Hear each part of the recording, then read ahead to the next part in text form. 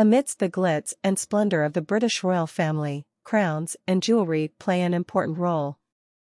Each piece of jewelry has its own history and significance. However, despite the rich heritage of the royal collection, not all members can enjoy access to these precious treasures. Meghan Markle, an exception to the royal collection.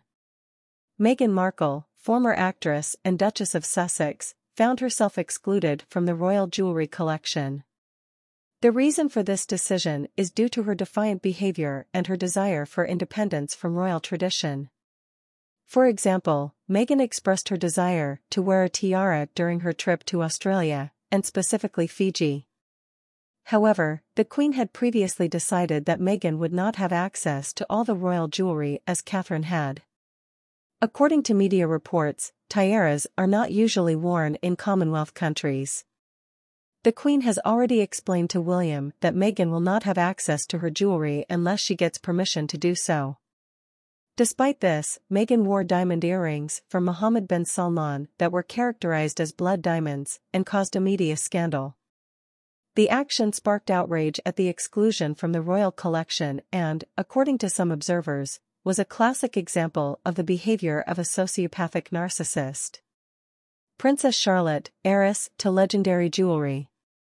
Princess Charlotte, daughter of Prince William and the Duchess of Cambridge, has a very different destiny when it comes to royal jewelry. She has a special status as her father is second in line to the throne. This means that she has the right to inherit significant royal jewelry. Of all the jewelry that belonged to Princess Diana of Wales, only one piece can be Princess Charlotte's true legacy. It is the Spencer tiara, the same one Lady Diana wore on her wedding day to Prince Charles.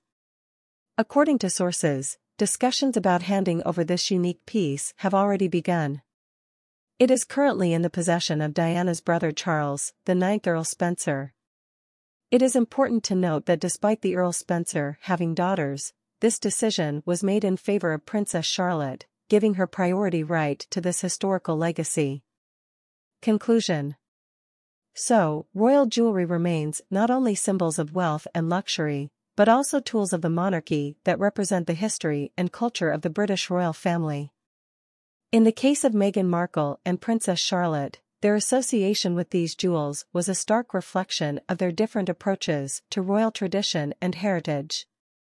Meghan chose the road of independence, even if it meant exclusion from the royal collection, while Princess Charlotte can expect to inherit historical legacies, including the Spencer tiara, which carries the memory of her legendary grandmother, Princess Diana of Wales.